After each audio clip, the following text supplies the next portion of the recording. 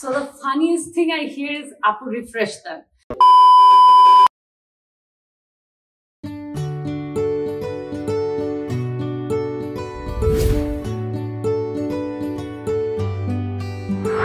I'm Tasnim Mortoza, a woman and an engineer. I'm the founder and CEO of Shapla, which is the operating system for your team. So Shapla is not my first company. I first started because I couldn't get enough good job opportunities. Even if the jobs I got, I didn't get any hard works. I wanted to be active. I wanted to do stuff. And I wasn't getting the opportunity. So I started building custom softwares for people. And while I was building it, I saw that it was easier to build something than to pay the subscription prices of the operating systems, the HRISs available in the market. So it struck me that I need to build something that is modular basis, where you pay for as much as you want, not the whole thing, not a whole ERP. I just wanted to make it very comfortable for the South Asian people. An operating system that helps you, not really kills your pocket. The hardest struggle I face in my life is I don't find enough women. I do not find enough women to hire. I do not find enough women to collaborate with. I do not find enough women investors or VCs.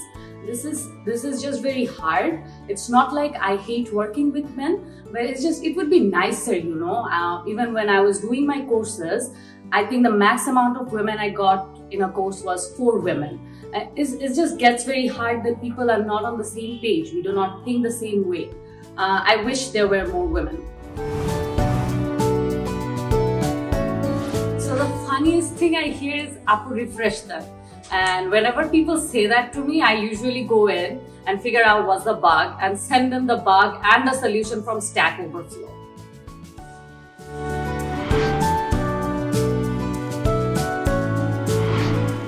I think the bias I'm trying to break is being a female founder. Being a founder is a very hard demography. Being a female is a very hard demography.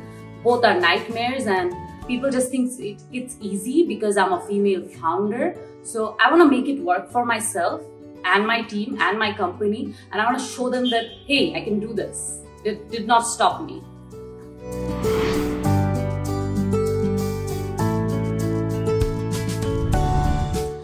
The person I would like to thank today is myself. I want to thank myself for not giving up on me after hearing that I can't do this. I'm too pretty for a sophisticated software like Shapla.